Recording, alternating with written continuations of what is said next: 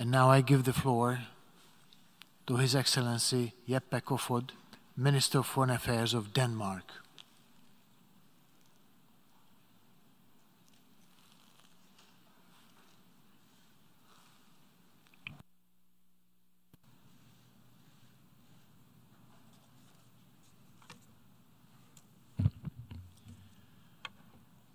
Mr. President of the General Assembly, Mr. Secretary General, distinguished delegates and fellow member states, as we gather for the 77th opening of the General Assembly, the unique and indispensable convening power of the UN is evident for all of us to see.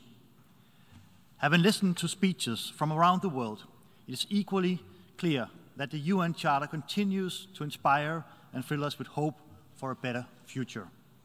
And still, our world is in crisis. We are, in the words of the Secretary General, gridlocked in colossal global dysfunction. 6 months ago, war erupted again in Europe. Unprovoked, Russia attacked Ukraine, a shared neighbor of Russia and Europe. The military aggression is a vicious onslaught on the people of Ukraine. Their resilience and bravery in the face of brutality is inspiring.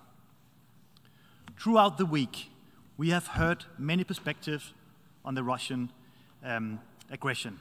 We have heard the concerns of fellow member states geographically remote from the war, worried about being caught in the middle of a new Cold War. And we have heard the despair over the consequences on food supply and energy prices worldwide. We acknowledge these concerns, but also feel the need to stress that they are caused by Russian aggression, not by international sanctions. Importantly, we have heard no one, apart from a few self-interested voices, denying the evident that Russia's aggression against Ukraine is a direct violation of the UN Charter. So let me be clear. Russia's invasion of a neighboring state, President Putin's blatant imperial ambitions, his horrifying allusions to using nuclear weapons, these are unprecedented threats against not only Europe, but international peace and security, and we are extremely concerned. So yes, we rally fellow member states to take a stand for the territorial integrity of Ukraine, just as Denmark has stood up in support of the independence and sovereignty of other nations throughout the history of the United Nations, against apartheid and for decolonization. This is an appeal to all member states to stand firmly on the side of the UN Charter, to fight back against an international disorder where might makes right. We appeal to the rest of the world to see Russia's aggression for what it is, an attempt to expand its own territory by force. And this is completely unacceptable. Not just to European neighbors who rightly worry that we could be next in line if Putin has his way in Ukraine, but for all who believes in the sanctuary of the Charter and the principles of territorial integrity and political independence of sovereign states. We appeal for your understanding. A war in our backyard, raised by a permanent member of the Security Council and a nuclear power, the influx of million Ukrainian refugees to Europe, this will obviously tap a great deal of our resources and political focus. This is inevitable by the case until the territorial integrity of Ukraine is restored and respected. This being said, we do not neglect other crises and global challenges. We know that our other joint challenges remain and have in many cases been aggravated by Russian acts of aggression. The most pressing crises of our time are all truly global. Climate, pandemic, violent conflict, instability, forced displacement, food insecurity, we feel them everywhere. Regardless of where we live, in our everyday life, as the price of food or energy rises, rising inequality as extreme weather and climate-induced disaster hits. Yet, even as these events affect us all, there's no doubt that they are all felt mostly and strongly by the most vulnerable, the most fragile, and the poorest among us. Developing countries are unfairly and unjust hit the hardest by the global crisis of our time. This was and is clearly the case with COVID-19. The lingering repercussions of the pandemic continue to inflict human and economic wounds on societies in the global south. Collectively, we must do more to address both the problems at hand and the fundamental imbalances of the world we share. And we must do it now, for the sake of both current and future generations. None of us can steer through pandemics or counter climate crisis alone, or nor should we. In the 21st century, it is, or rather it should be, clear to us all that the future we share depends on solidarity and in our ability to address and overcome the fault lines and divisions that increasingly drive us apart. Solidarity is an investment in prosperity, in security, in peace. And Denmark is one of the very few countries that live up to the UN target of 0.7%. We've done so for more than 40 years. Today, more than anything, we need climate solidarity. The industrialized world must acknowledge our responsibility to deliver on the climate crisis. Climate solidarity means climate financing. As Denmark strives to reduce our own footprint, we have made major global commitments on climate adaptation and climate financing. We have massively scaled up Danish grant-based climate finance to at least $500 million a year by 2023. We are dedicating 60% to adaptation in poor and vulnerable countries. And we are strengthening our efforts to mobilize public and private finance from other sources. In total, Denmark aims to contribute at least 1% of the collective target of $100 billion, way above our relative share. And we call on others to follow, and to do so urgently. If a small country like Denmark can, the G20 also can. We also need to step up and listen to those affected the most by climate-induced damages.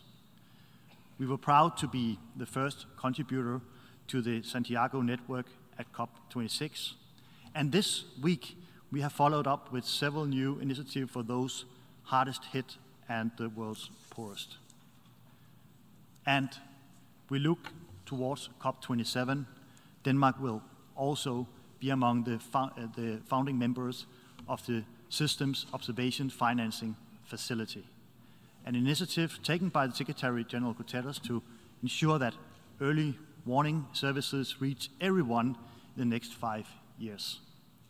It is a small step, but it is important because it will make a difference in the lives of people and societies living on the brink. The UN's most essential task is to save the world from the scourge of war.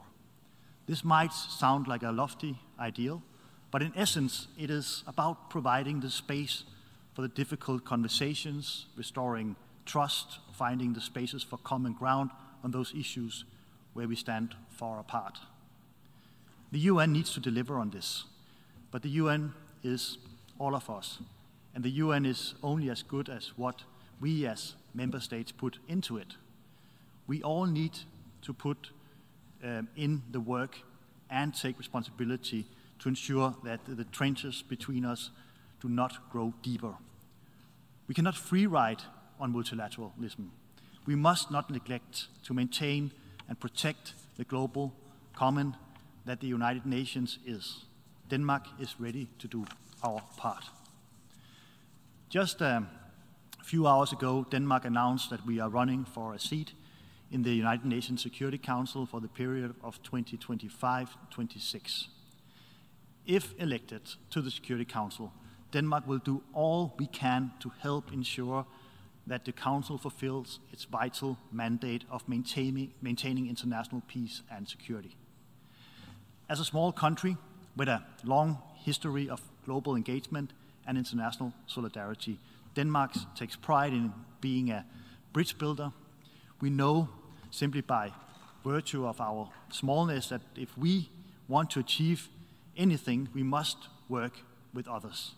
And we must do so on the basis of partnership and dialogue. We pursue cooperation where all voices are heard.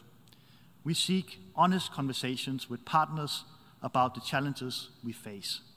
And we work to find ways of confronting them together. This is the spirit of cooperation, and we hope to bring this spirit also to the Security Council. The candidature is a natural extension of our long-standing and unwavering commitment to multilateralism in general, but to the United Nations in particular. We all need a UN system that is fit for the future and able to deliver effectively for today.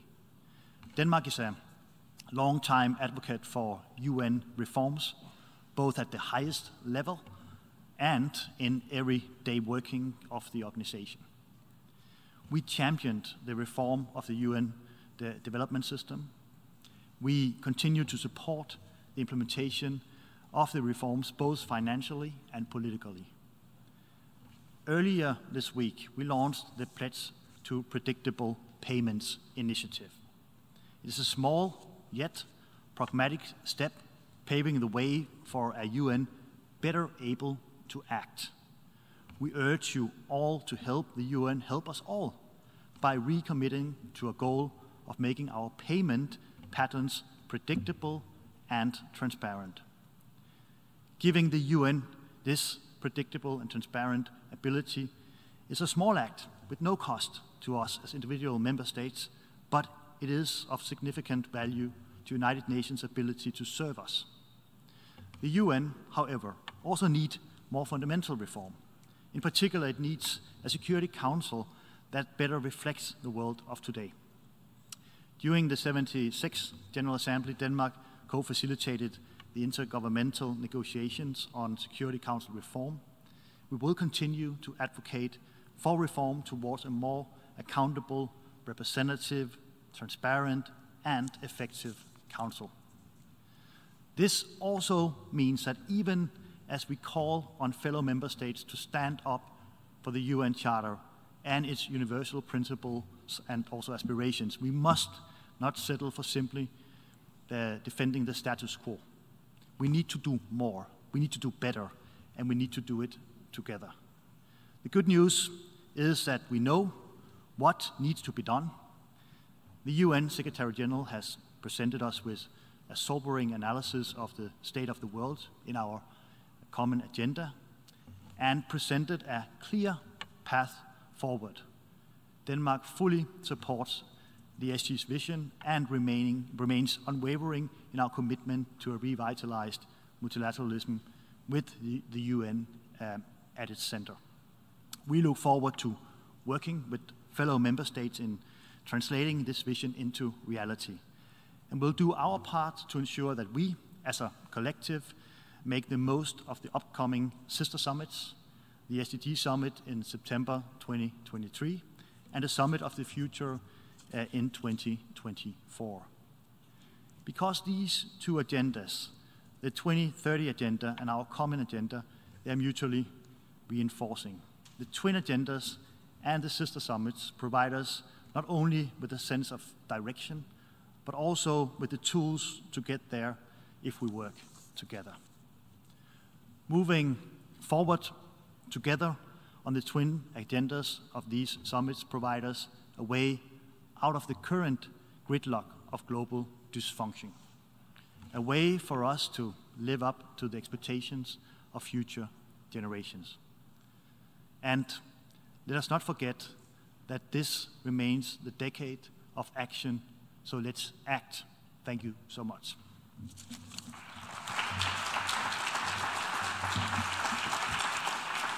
I thank the Minister of Foreign Affairs of Denmark. We have heard the last speaker in the General